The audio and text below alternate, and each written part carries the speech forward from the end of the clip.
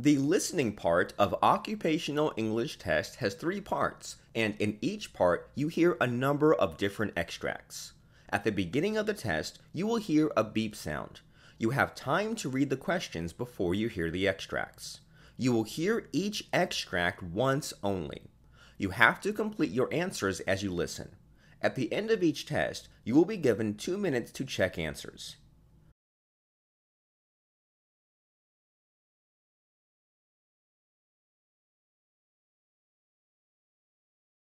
Part A. In this part of the test, you hear two different extracts. In each extract, a health professional is talking to his patient.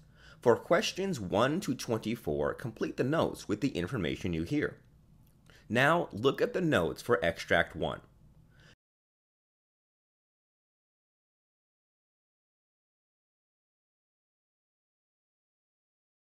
Extract 1, questions 1 to 12. You hear a doctor talking to a patient called Mr. Gonzalez. For questions 1 to 12, complete the following notes with a word or short phrase. You now have 30 seconds to look at the notes.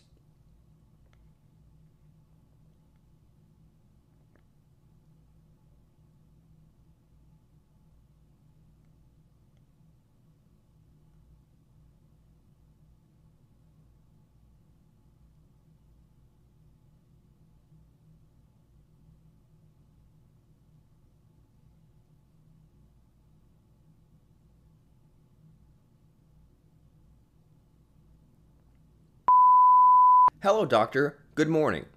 Good morning. Please be seated. May I know your health problem? Well, doctor, I am a patient with end-stage chronic obstructive pulmonary disease, and I had a tracheostomy tube placement 3 months ago. I underwent treatment for acute exacerbation of the disease. Now I am residing in an extended care facility with a capped tracheostomy tube. I need persistent oxygen administration, and there has been some tenderness with the tracheostomy tube and difficulty in swallowing. I want it to be removed.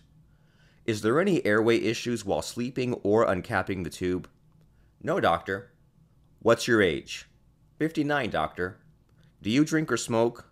I smoke, and I was addicted to alcohol, but I have stopped it recently. Do you have any other disease history or treatments?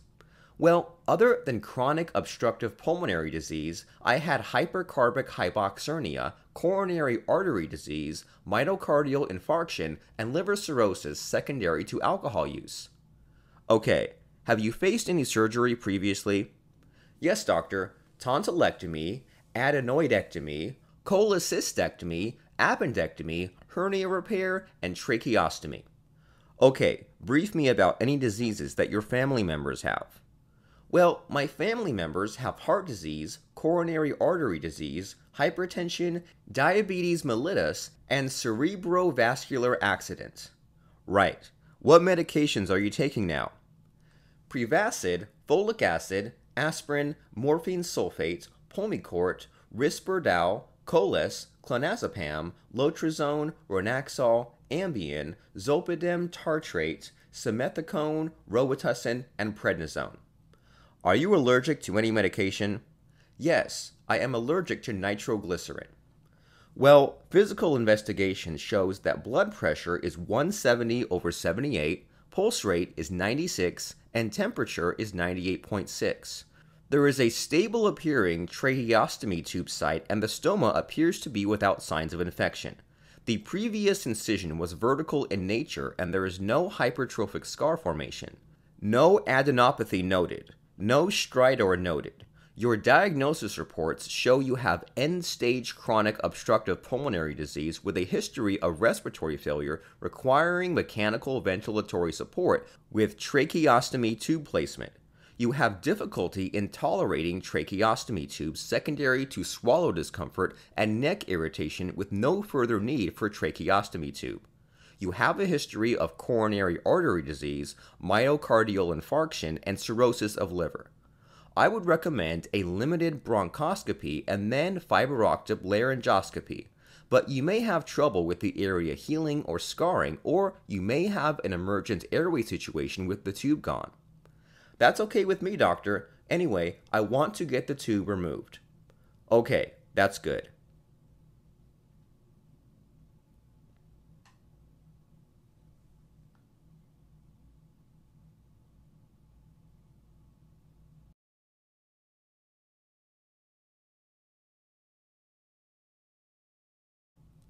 Extract 2, questions 13 to 24. You hear a physician talking to a patient called Edward Corey. For questions 13 to 24, complete the following notes with a word or short phrase. You now have 30 seconds to look at the notes.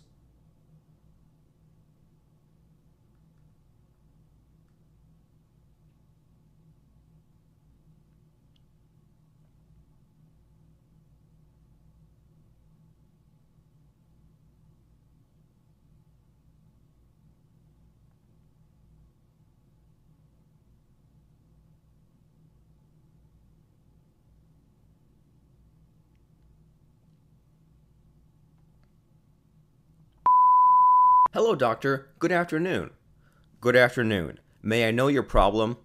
Well, doctor, I am a patient with coronary artery disease and peripheral vascular disease with prior stent-supported angioplasty. I'm having a persistent cough for the past 2 weeks and some shortness of breath. I was also treated for pneumonia. Do you feel any chest pain, pressure, or heaviness in chest? No, doctor. What's your age? 60, doctor. Do you smoke or drink? Well, I don't drink, but I'm a regular smoker. May I know your past medical history? Well, I have coronary artery disease since 2016, peripheral vascular disease for over 10 years, chronic obstructive pulmonary disease, and hypertension. Did you undergo any surgery in the past? Yes. Right fern popliteal bypass about 8 years ago, neck fusion in the remote past, stent-supported angioplasty to unknown vessel in the heart. What medications are you taking? Aspirin 81 milligrams daily, clopidogrel 75 milligrams daily, allopurinol 100 milligrams daily, levothyroxine 100 mcg a day, lisinopril 10 milligrams a day, metoprolol 25 milligrams a day, atorvastatin 10 milligrams daily. Are you allergic to any medicine? Yes, I cannot take aspirin because it is intolerant to my stomach. I get stomach upset. Okay, well, your physical examination result shows your body temperature is 97, heart rate of 90, blood pressure of 187 over 105. Cardiovascular studies show normal upstroke, distal pulse symmetrical. Heart regular with a normal S1 with normally split S2. There is an S4 at the apex. Lungs with decreased air entry. No wheezes. Echocardiogram shows mild biatrial enlargement, normal thickening of the left ventricle with mildly dilated ventricle, EF of 40%, mild mitral regurgitation, and diastolic dysfunction grade 2. Nuclear stress study shows fixed infralateral defects, no reversible ischemia identified. Laboratory data shows normal white cells, hemoglobin 11, BUN of 12.1, creatinine of 0.8, troponin of 0.04, BNP of 5700. Your premature ventricular contraction is random. You had runoff 3 beats consecutive one time. The patient denied any awareness of that or syncope. Did you have any temporary loss of consciousness related to insufficient blood flow to the brain? We term it as syncope. No, doctor. Actually, I'm unaware of it. Okay, you have cardiomyopathy, ischemic exacerbation of symptoms. Electrophysiology study is required for ventricular tachycardia. Defibrillator will be determined at a later stage. Continue with metoprolol with a little higher dose of 25 milligrams twice a day. Continue atorvastatin. Increase lisinopril to 20 milligrams daily to improve blood pressure management. Take hydralazine 50 milligrams for blood pressure management. Okay, thank you, doctor.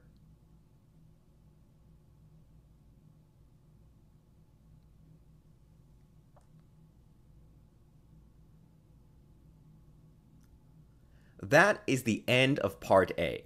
Now, look at Part B.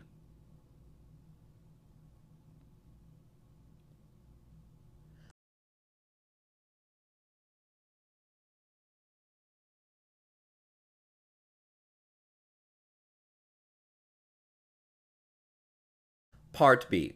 In this part of the test, you will hear 6 different extracts. In each extract, you'll hear people talking in a different healthcare environment. For questions 25 to 30, choose the answer A, B, or C, which fits best according to what you hear. You will have time to read each question before you listen to the audio. Complete the answers as you listen to the audio.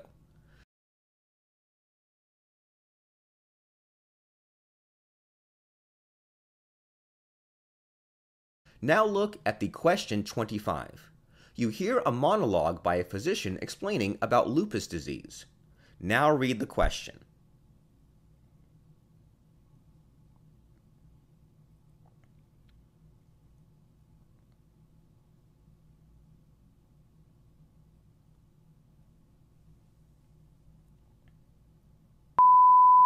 Lupus is a chronic autoimmune disease in which the immune system becomes hyperactive and attacks healthy tissue, resulting in such as inflammation, swelling, and damage to skin, joints, blood, kidneys, the heart, and lungs. Normally, our immune system makes proteins called antibodies to protect and fight against antigens such as bacteria and viruses.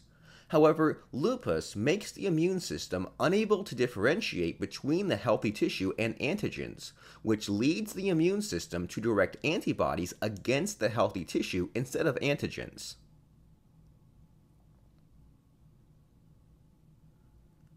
Question 26. You hear a discussion between a doctor and a nurse on leukopenia disease. Now read the question.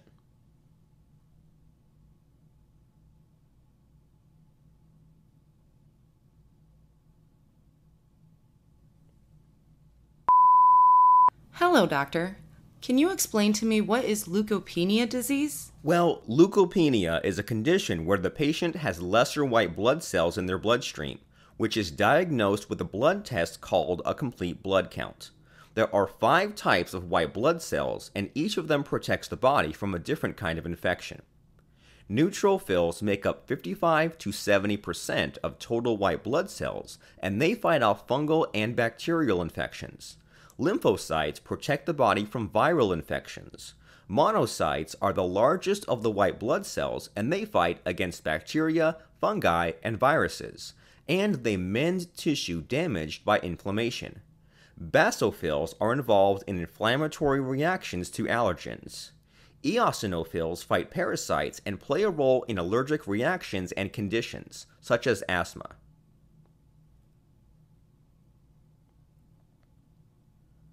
Question 27. You hear a discussion between a doctor and a nurse on different stages of gout. Now read the question.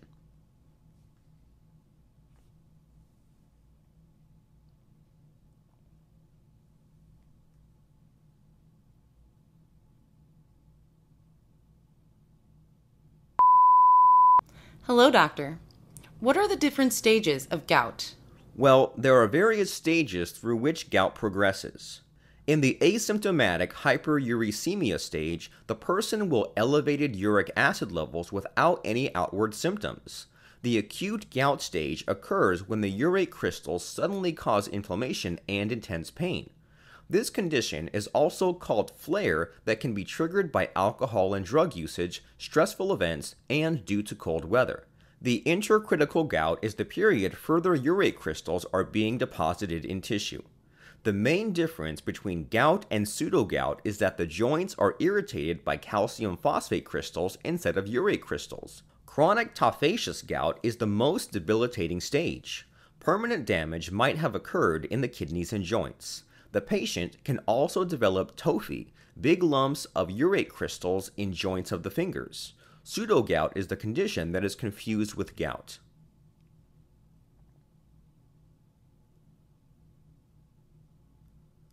Question 28. You hear a discussion between a doctor and a nurse on different types of gum graft surgery. Now read the question.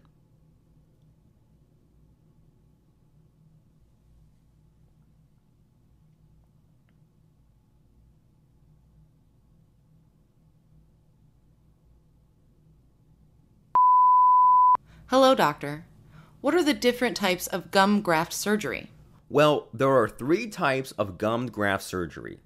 In the connective tissue grafts, the periodontist removes tissue from the roof of the mouth by making a flap and taking tissue from underneath the top layer, stitches the tissue onto the existing gum tissue to cover the exposed tooth root, stitches the flap on the roof of the mouth from where they took the tissue. The gingival grafts is preferred for the persons with thin gums that require extra tissue to enlarge the gums.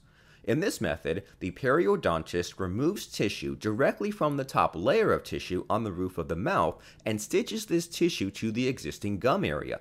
Pedicle grafts method is often preferred for the individuals having lots of gum tissue growing near the exposed tooth. The periodontist grafts tissue from the gum around the tooth requiring treatment and partially cuts away the tissue, keeping one edge attached, and stretches the tissue over or down, covering the exposed tooth root and holding it in place with stitches.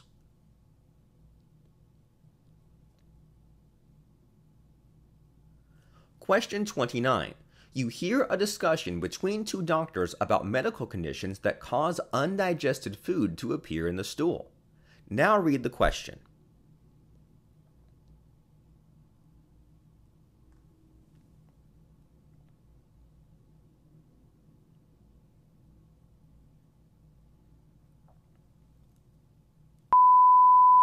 Doctor, please, can you explain medical conditions that cause undigested food to appear in the stool?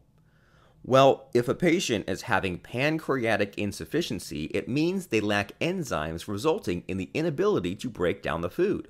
Crohn's disease is a type of inflammatory bowel disease that causes inflammation in the digestive tract that can result in severe abdominal pain, diarrhea, and malnutrition. Celiac disease is an autoimmune disorder where our body becomes incapable to digest the protein known as gluten that is found in barley, wheat, and in certain other grains. If the digestive system of a person has lactose intolerance, then it becomes incapable to break down the milk and dairy protein. Irritable bowel syndrome is a common condition that affects the large intestine, resulting in pain, bloating, diarrhea, or constipation.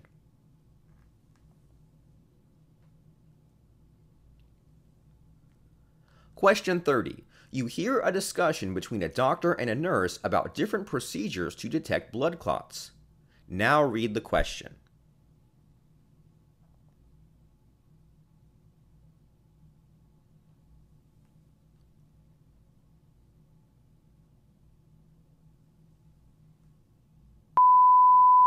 Hello, doctor. What are the different procedures to detect blood clots? Well, a D-dimer blood test will measure a substance in the blood that can determine whether there is abnormal clotting activity somewhere in the bloodstream. Cardiac biomarker blood test is a blood test that can detect damage to the heart muscle. Compression ultrasound is a non-invasive test that can be performed and is often very useful in diagnosing deep vein thrombosis. Angiography or venography and catheterization techniques in which a dye is injected into a blood vessel where a clot is suspected, X-rays are also used to detect the clot. Echocardiography uses sound waves to get images of heart and are often used in patients who have had embolisms affecting an artery, especially in patients who have had an embolic stroke. A ventilation perfusion scan uses a radioactive dye to investigate blood flow to the lungs and can detect whether a pulmonary blood vessel has been blocked by a pulmonary embolus. CT scan is often the first test used to diagnose a stroke, but is also useful for confirming a pulmonary embolus. MRI scans can be used to detect clots in blood vessels.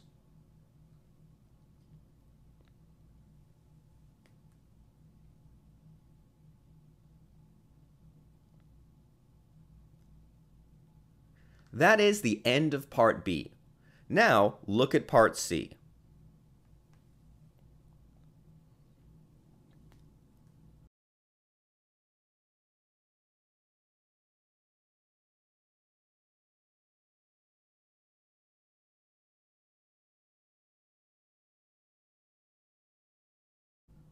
Part C. In this part of the test, you'll hear two different extracts. In each extract, you'll hear health professionals talking about specific aspects of their work. For questions 31 to 42, choose the answer A, B, or C which fits best according to what you hear. Complete the answers as you listen to the audio. Now look at Extract 1.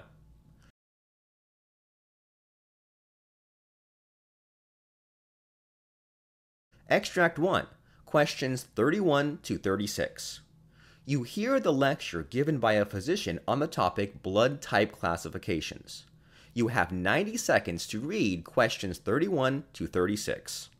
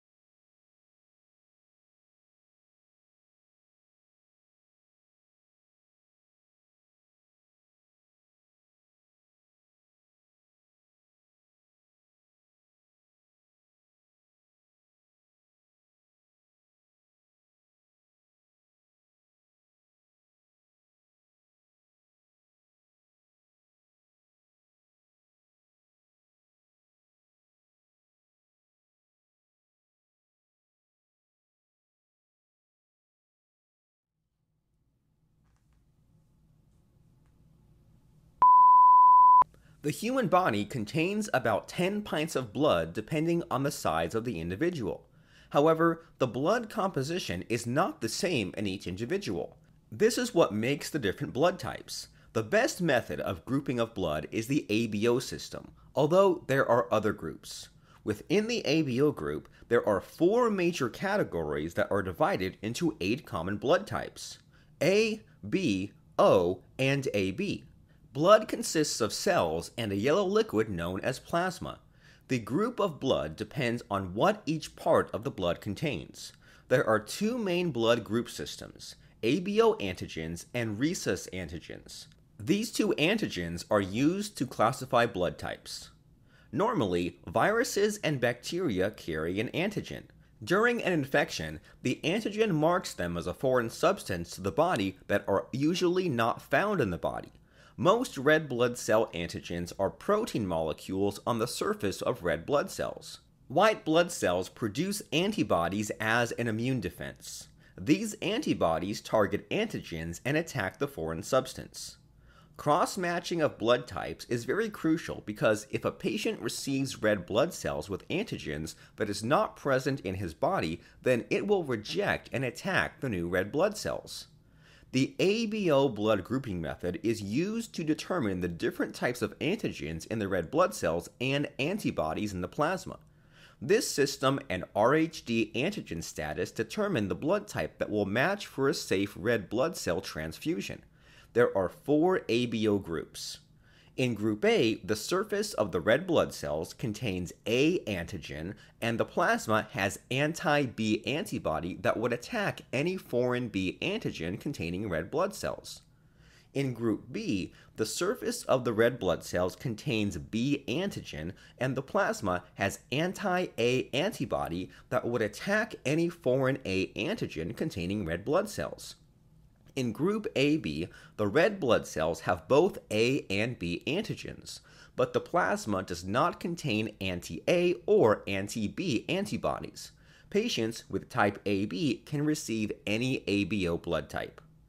In Group O, the plasma contains both types of anti-A and anti-B antibodies, but the surface of the red blood cells does not contain any A or B antigens. Having none of these A or B antigens means that they can be safely transfused to a person with any ABO blood type. Some red blood cells contain the Rh factor, which is also called RHD antigen. Therefore, rhesus grouping adds another dimension. In case the red blood cells contain the Rhd antigen, they are Rhd positive. If they do not contain Rhd antigen, they are Rhd negative. That means there are 8 major blood types in the ABO/Rhd blood grouping system. For instance, in the US, 30% population are A positive, A plus. A negative occurs in 6% of people. There are only 9% of population with B positive, while B negative occurs in just 2% of the population. AB positive occurs in 4% of people, and AB negative occurs in just 1% of people. O positive occurs in 39% of people, while O negative occurs in just 9% of people. About 82% of the US population has Rhd positive blood. O negative blood contains neither A or B or Rhd antigens. Therefore, these red blood cells can be transfused to nearly all patients of any blood type. Group O negative is considered as the universal donor type. On the other hand, AB positive blood contains no anti-A or anti-B or Rhd antibodies. Therefore, patients with this blood type can receive nearly any type of red blood cell transfusion. This type is referred to as the universal recipient type. In case a patient with group B antigen receives red blood cells from a person with group A antigen, their body will reject the transfusion. This is because patients with B antigen on their red blood cells have anti-A antibody in their plasma. The anti-A antibody in the plasma then attacks and destroys the A antigen donor red blood cells. During pregnancy, a mother may have a different Rhd type to the fetus, as the fetus can inherit a different blood group from the genes of the father. Therefore, a risk is involved if the mother is Rhd negative and the fetus is Rhd positive. A small amount of red blood cells from the fetus can enter the mother's bloodstream, resulting in creation of anti-Rhd antibody in the plasma by the mother, which is known as sensitization. A problem will arise if this antibody then detects the foreign antigen in the blood cells of the fetus, and if they attack the red blood cells of the fetus as a defense mechanism, which can result in severe jaundice and brain damage if undetected. Therefore, an injection of anti-D immunoglobulin G helps to prevent the production of this antibody in the mother and decrease the impact of a sensitizing event on the fetus. Anti-D immunoglobulin G dosing is usually given at 24 weeks of the pregnancy and at times an additional dose during 34 weeks of pregnancy. The effect of anti-D immunoglobulin G lasts up to 12 weeks. During blood test procedure, the patient's blood will be mixed with a variety of serum samples. Each serum sample consists of a different blood type, with the clotting agent removed. Then, the reaction of the blood sample of the patient with the serum sample will be monitored. The antibodies in the serum will cause a different reaction in each one. For instance, if a reaction occurs when the blood sample is mixed with the serum consisting of blood type A, which contains anti-B antibody, the unknown blood type of the patient must be type B.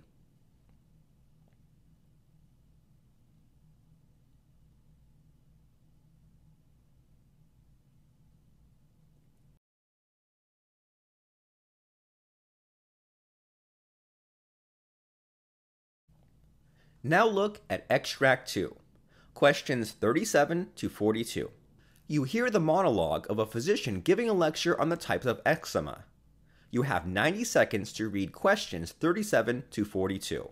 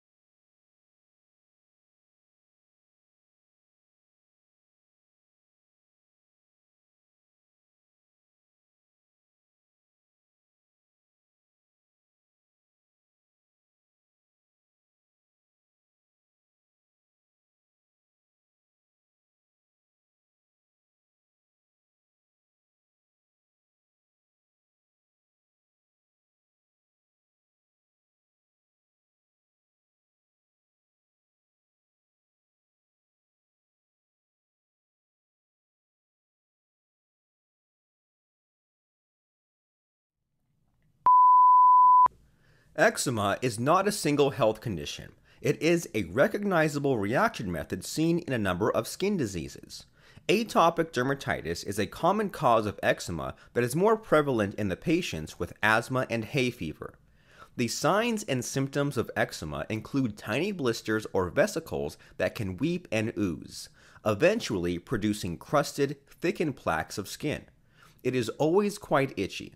It is significant to distinguish the different causes of eczema, as the effective treatments will also differ. Eczema starts as red, raised tiny blisters containing a clear fluid atop red, elevated plaques, and when these blisters break, the affected skin starts to weep and ooze. In chronic eczema, the blisters are less prominent and the skin is elevated, thickened, and scaling. There are about 11 distinct types of skin conditions that produce eczema. Atopic dermatitis tends to begin early in life with those with a predisposition to influent allergies, but it probably does not have an allergic basis. Characteristically, rashes occur on the cheeks, neck, elbow, and knee creases, and ankles. Irritant dermatitis occurs when the skin is repeatedly exposed to toxic substances or due to excessive washing. Allergic contact dermatitis occurs after repeated exposures to the same allergic substance. The immune recognition system becomes activated at the site of the next exposure and produces a dermatitis. Poison ivy allergy is a good example of allergic contact dermatitis. Stasis dermatitis commonly occurs on the swollen lower legs of patients who have poor blood circulation in the veins of the legs. Fungal infections can produce a pattern similar to many other types of eczema. However, the fungus can be visualized with a scraping under the microscope or grown in culture. Scabies is caused by an infestation by the human itch mite and produces a rash very similar to other forms of eczema. Pompholyx or dyshydrotic eczema is very common and affects the hands and occasionally the feet by creating an itchy rash composed of tiny blisters on the sides of the fingers or toes and palms or soles. Lichen simplex chronicus produces thickened plaques of skin commonly found on the shins and neck. Nummular eczema is a non-specific term for coin-shaped plaques of scaling skin, most often on the lower legs of aged persons. In the xerotic eczema, the skin will crack and ooze due to excessive dryness. Seborrheic dermatitis produces a rash on the scalp, face, ears, and occasionally the mid-chest in adults. In infants, it produces a weepy, oozy rash behind the ears and are often quite extensive, involving the entire body.